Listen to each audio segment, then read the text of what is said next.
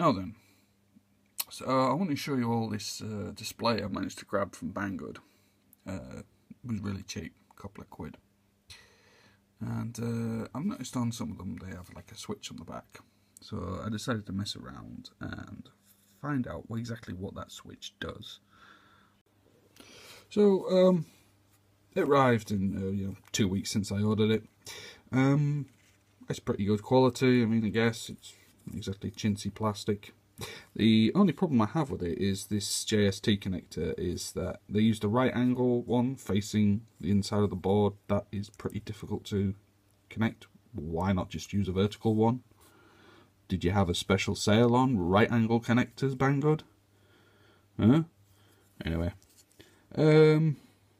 Circuitry seems fine. There's no like signs of poor quality soldering or reflow. It's pretty good. Obviously Chinese writing on the side. It says 10 volt and then the amps dotted out. So I don't know what that's all about. Can this be used as an ammeter? I don't know. Anyway. So I've got the display hooked up to my Voltmeter bench supply. And it's about pulling 10 milliamps. It's dicking around between 10 and 9 milliamps at 5 volts. And the red and the black are the power for the display, and the white is the voltage sense line. So I've just got that tied to the power supply line just to give us a display. So after a bit of playing around, I found that if you press and hold the button for about 5 seconds, and there we go, you come to a menu and you're 1U, 2L, 3H, 4A. So we'll start with 1U, and so you go through each press of the button now sends you through the menu. So if I press and hold on 1U from the 5 seconds right, the display starts flashing. Now if I press and hold again, if I press and hold, it starts incrementing the display, the number on the display. So it was 5.1, I've now gone up to 5.7. So if you release and then press again, it decrements the value on the display. So 1U appears to calibrate the displayed value when compared to the voltage. So I'll just return that as close enough. And then just to set it, you just leave it and blink, it sets it. So I'll show you 2L, press and hold. This sets the low flashing alarm. So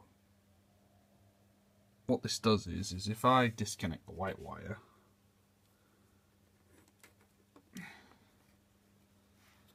it flashes when it goes under a voltage. Now I've set it to 0, so when it goes to 0 it just flashes anyway. So if I hook this back up, so I've hooked it back up to the sense line. So if I if I press and hold this, okay, and then right now I can set when it starts flashing when it reaches a voltage under this value. So it takes a while, but if you press and hold the button, it starts increasing. It gets faster and faster and faster. So I've set it to 5.33 and a quick double flash, and that's it. And now you'll see it's at 5.1, which is lower than 5.33, and now the display has started flashing. And again, to decrement it, you just press and hold to increase, then release and press again to decrease. So we're just going to knock this back down to 0 again. So back at 0, release the button, quick double flash, and then it just returns. So now it's stopped flashing now. So 3H is the same as 2L, except it's when it starts flashing when the voltage reaches over that point. I won't bother going into it. I'll just take it, you know, it works. So the last one is 4A. You press and hold to enter the menu. As far as I can gather, this I believe is for if you have a current shunt. Because if I increase this to 2, let it flash. So as you can see, I've got 10.2 on there, which was nearly, well, this is exactly twice 5.1. So I think this is if you are using this display with a current shunt.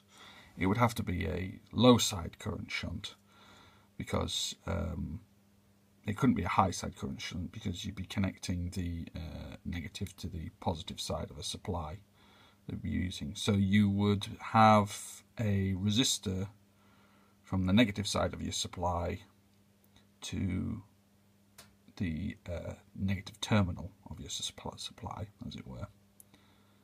It'd be better if I actually just drew a diagram.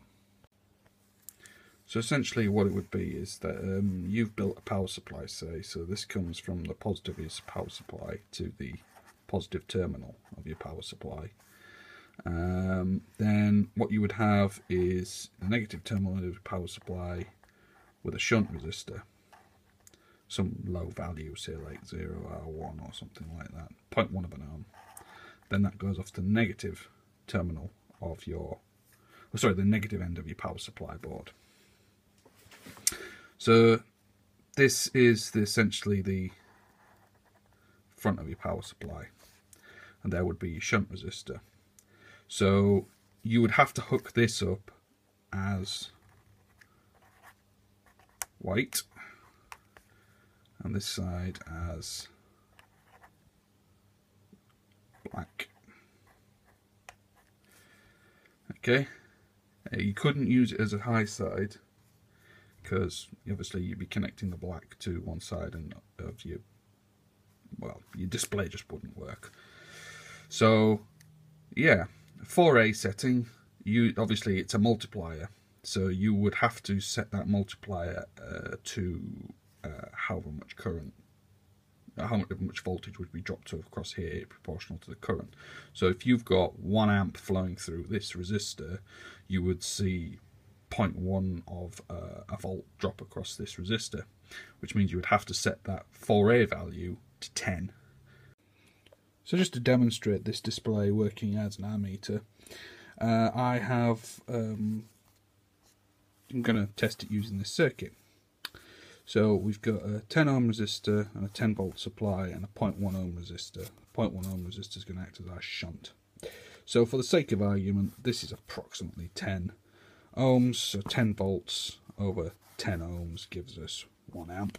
1 amp flowing through a 0.1 ohm resistor should give rise to 100 millivolts. We've got our display here, the white wire connected to this point here, the black wire connected to this point here, the red wire connected to a separate 5 volt supply, but the 5 volt supply is going to have its ground connected to the negative of this other supply, so it's all common along here. So hopefully we should see this read in the region of about 0.1 of an ohm, 1 of a volt, sorry, I beg your pardon, on the display. So we'll hook that up on the bench and see what we get.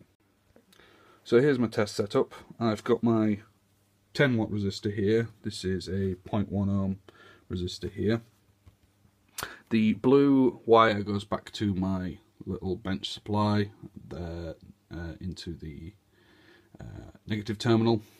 The green crocodile clip wire goes to the heavy duty PL320 supply, not heavier duty, and into the negative end I've got an ammeter connected up to the positive end of the PL320 just so we can view the current going in, and it comes back down the black wire into a 10 ohm load. We got this red and black crocodile clip that's powering our display, as you can see, and then this red and grey wire which is connected to white, which is connected to the point between two resistors. So that's our circuit all set up.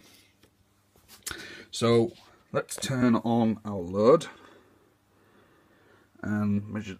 So I've got the current limit set to about just over an amp and about 10 volts. So it's okay. We are reading through 935 milliamps. Okay, nearly an amp. And so what do we get on the display? 0.8. Okay. Well, yeah, it's out a bit, but you know, it is in the ballpark. It's reading correctly. Now then, so it's reading the shunt voltage correctly, directly off that 0.1 of an ohm resistor, and we can verify that with the voltmeter as well. So I'm just going to do that now. So as you can see, we are reading 94.3, 0.5, 0.6, jittering about there, millivolts across that resistor. So yeah, I think that's about right. Now then, so I am now going to change, just remove some wires. I'm going to change the 4 setting, the 4A setting. Right. There we go, U1, 2L, 3H, 4A, press and hold. Right, I'm going to change this value to 10. Bingo. Leave it alone. Now I should see after this. Yes.